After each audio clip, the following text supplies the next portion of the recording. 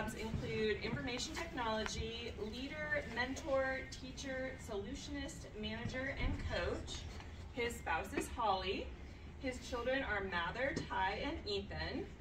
His pet is Gypsy-Cujo, which I hadn't heard before. I've only known her as Gypsy. Hobbies and interests: actively being a husband, nature walks, driving trips, and other travel. He's lived in Murrieta for 2 years. His burning desire is to remind people how to fish for themselves and use their tools better. Something here no one knows about him: he is a shy extrovert by nature, but you can ask him about hitchhiking Western Europe for 9 months, eating strange foods in Asia, or setting the night on fire. And his keys to success: only accepting a critique after he has critiqued his critic, choosing to be optimistic about what comes next. Everyone, please give a warm welcome to Glenn.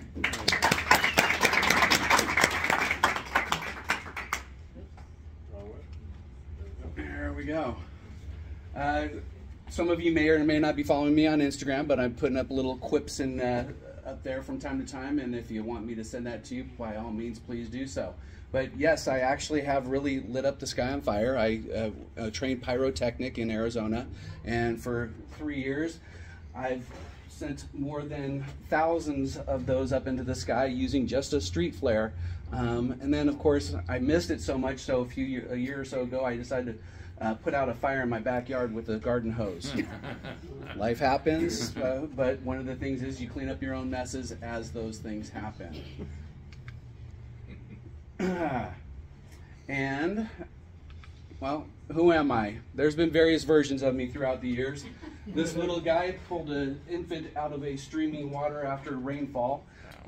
Yes, I did have hair at one point in time. I did think I was Goose to my brother's Maverick. This is what I looked like as I hitchhiked around Europe for 9 months, and I did that with only $500 in my pocket. This guy tried to sell me some lederhosen, but I just wasn't quite into that look. And then, you know, here I am now, just kind of making it through at this point in this version of me. I am her husband, and oddly enough, I showed up for our very first date looking like a Wookiee, and somehow she eventually married me on a beach in Hawaii, and still for some reason makes me feel like I'm her trophy husband. So I think that's pretty awesome. So thank you for that, my love. These are my parents. So my dad is a very analytical person. Came from Philadelphia, so my dry sarcasm comes from him. He was in Vietnam. My mom actually was born in Germany prior to World War II, and had been bombed out of several houses, even shot at by American airplanes as traveling from one town to the next. She's also an artist, and I'm thankful for him for giving me my analytical skills, and her for helping me see the beauty after the darkness that happens in life, which I think helps me a lot in what I do with my coaching. So, Mom and Dad. And as mentioned, these are my boys. My oldest, Mather, wearing red. Ty, on my left, is currently away in school. You all met him a few weeks back. And Ethan, when I asked him to jump into this Vatos car, he was more than nervous as the guy says, "Jump in, have a good time." And he's thinking he's going to get in trouble from this guy. But the guy looked just like this that was hanging from his thing. And I said, "Ethan, let me get a picture real quick." And he likes his blue hair. So, all right. And I'm an only child. But these are my siblings. Kind of odd, right? So my mom and dad, I'm their only child together. This is my mom's first 2 sets of kids, my older brother and sister, Karin and Mark. And then this is my dad's first child and his grandchild, Anita. And so, yes, I'm the youngest. I'm the only child, but I'm a sibling. I like how that works. So some of the things that I am is I'm a constant learner. I do believe that, you know, if you stop learning, you start dying. It's one of those things where your brain will atrophy if you don't put work into it.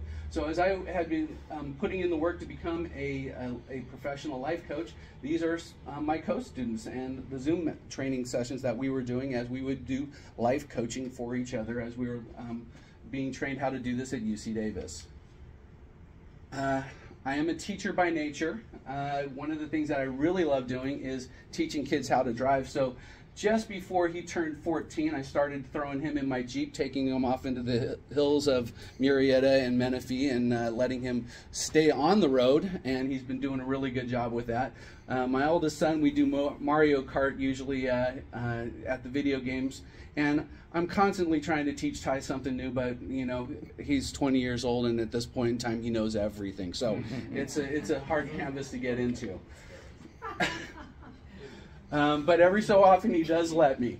So here's me helping him put on a tie, or tying a tie, as we were working on an opportunity for a prom.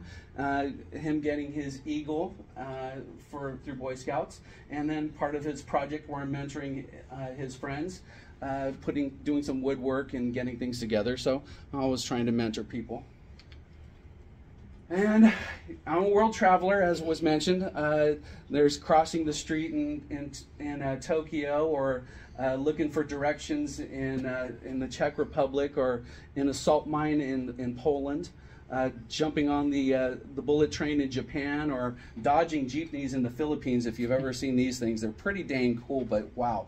Watch out for those things. And even spending a Chinese New Year in Malaysia. And anywhere else that I can get to, I will go. I'm a bridge builder. This happens a lot when working with my peers in international companies. I would end up being on conference calls between the Philippines and the Czech Republic. The Czech Republic, and a lot of times end up being an English to English translator. It's very interesting when you discover that people that learn English in one country don't use the same vocabulary as people that learn English in another country. And so somebody says something, and I end up having to translate it on the other end of, oh, this is what he means. Being the American and knowing all of the television shows that they watched over there and they watched over there, I could make those bridging. What I find very interesting is that we have the same problem in the U.S. I end up doing that a lot as a coach with other people. Go, no, this is what they meant to say. Anyway. So hit that. And then I'm a solutionist. And my wife says, why are you putting food on this as a solution? Isn't food the best place to solve most problems? Getting across the table from somebody and start eating something. So we've got a healthy breakfast in Japan over here. We've got dim sum in Malaysia. This is actually at a 7-Eleven where you can get all kinds of healthy snacks right there in Tokyo. Something or other in Poland, but it was delicious. I have no clue. Breakfast buffet in the Philippines, and this was probably the coolest crepe making that I saw in Malaysia. So I was like, I got to figure out how to do that one. That one's pretty cool. And then I'm flawed. I have my mistakes, and I think one of the biggest things about being a person that loves to speed, yeah, Laura won't let me drive her husband around anymore since the last 134-mile-an-hour exhibition of speed. We have no police in this group? Okay, good. But owning your mistakes, owning your flaws, and I think is for me one of my other keys to success is I'm very aware of my flaws, and I own them. They're mine. They're what make me me. And so if you can own your flaws, they definitely help you throughout life. And I strive to help those people that are in my life, and guess who that is? All of you. If I haven't had a chance to help you guys just yet, eventually I hope to, and I will. I've got my friends and my family that are in here. Some of you may recognize yourselves.